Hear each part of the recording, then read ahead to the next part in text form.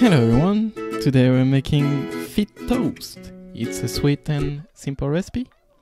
So first off, we're going to cut a fig in slices of even thickness. Next, we're going to get some bread and toast it in toaster.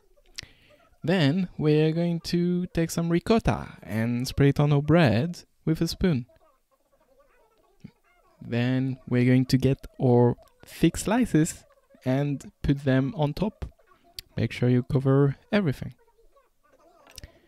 Next, we're getting some honey and putting on our cheese and the figs. Sprinkle some salt for a kick, and voila!